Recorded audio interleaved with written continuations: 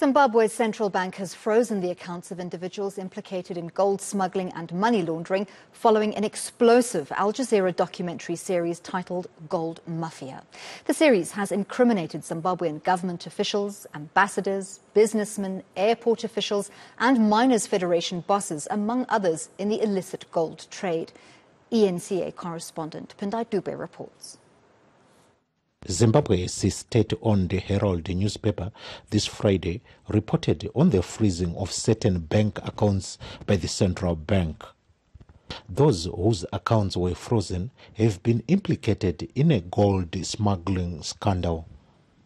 Among those implicated is Zimbabwe's ambassador at large for Europe and the Americas, Hubert Angel. Zimbabwe's information minister says investigations are continuing into all persons implicated in the scandal. Government takes the allegations which are raised in this documentary seriously and has directed relevant organs to institute investigations into the issues raised therein. Any person found to have engaged in acts of corruption, fraud, or any form of crime will face the full wrath of the law.